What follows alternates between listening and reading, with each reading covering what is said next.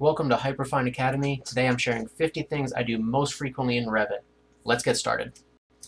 Align. Click on the first object, click on the second object. Now your design is way better. Array, AR. Click on the object, AR to start the command. I usually don't group and associate. Type in the total number you want, including the one you have selected. Click anywhere, drag in the direction you want to go, and just type in the value you want. Place a component, CM. This will be things like toilets, casework, furniture. Up here, use the search command so you don't have to scroll through everything in your project. Copy. Select the object, CO, click, move, click. Now you have two. Create similar. Makes another thing of the thing you have selected. Cut profile, CX. This is drafting only, one view only. It doesn't change your model. After you hit CX, select the object you want to change, draw a line in between the orange boundaries, point the arrow to the side you want to keep, and hit OK. Now the finished floor doesn't go through the chipboard. Dimensions, DI. See my other video. Detail line, DL. Great for drafting and other things, like more drafting. Mirror, DM. Select your object, start your command. I like to draw the line. You could also do it with MM. And just pick a line that's already there. Door. Override graphics in view by element. This has all the same visibility graphics options you're used to, but will only affect the object or objects you have selected. Edit type. Select an object and edit type.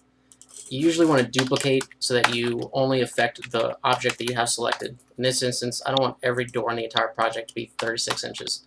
Just this one that I selected right now.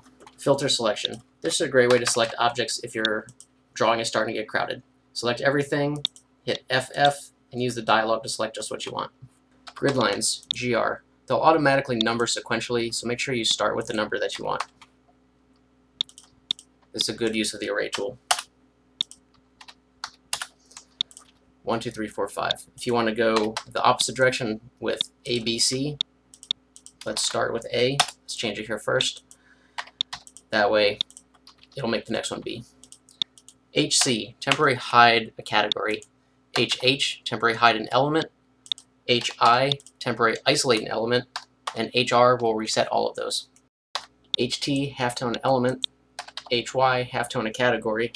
That's the same as going to visibility graphics and coming down and checking the halftone button. KS opens up your keyboard shortcuts. You can export yours, you can change them, or you can import custom ones. I've been using a lot of custom shortcuts in this video. Visit the link in the description to download them for free. LF, load family. M, open up your material settings. Match type, MA. This is an easy way to change the type of an object to one that's close by. Move command, select your object, MV, point in the direction you want to go, and type in your value. This is almost always better than using the arrow keys. Paint, PT. This is a great way to change the appearance of an object, but it doesn't change the actual properties. So it will change the appearance of this wall in all views, except if this is modeled as a brick wall, it will remain a brick wall in plan, section, and in schedules. QW to edit line work. Come up here and check what style you want the line to be, and then just select the line. For walls, you usually have to do twice, once for each side of the wall. Scale, RE. Select your object, start the command. Select the base point, select the reference point, and drag in the direction you want to go. I want to scale it larger. Then just type in the new value. This is not the most accurate way to make a measurement, but if this was an underlay as-built drawings, that's definitely good enough to get you started. Filled region, RF. This is a great drafting and annotation tool. Select your line style up here, select what pattern you want up here, and draw your filled region. To create rooms, start your room command, RM, and then just click in areas that are bounded by walls. If you want to create a room in an area that's not bounded by walls, use your room separator tool and draw a line between two walls. If you want to create a room that spans across a wall, select that wall and uncheck room bounding. Rotate, RO. Select your object, start the command. Come down and drag the base point to where you want to start your rotation. Select your reference line and drag in the direction. It's always best to type an actual value. Room tag, RT, in case it didn't tag on placement. Select all, SA. Selects all visible instances of an object in that view. SE, create a section. Use these arrows to flip which way it's facing. Double click on the arrow part and you can go to the view. Split face, SF. Start the command and then hover over the face of the wall you want to affect. Draw a line anywhere that connects these two boundaries of the wall and hit OK. Now you've got two faces on your wall that you can paint separately. Split line, SL. Unlike split face, this is actually changing your model. Sync to central, SS. This is only valid if you're working in a worksets enabled model. I always do, even if I'm the only person in that project. Always make sure user created worksets is checked so you don't lock anyone else out of the model. Tag objects, TG. Uncheck leader and just start clicking on the objects. You can always go to annotate, tag all. Thin lines, TL. This is the view how it will plot. A lot of times it's easier to work with thin lines. Trim. Add text notes, TX. They come with built-in leaders.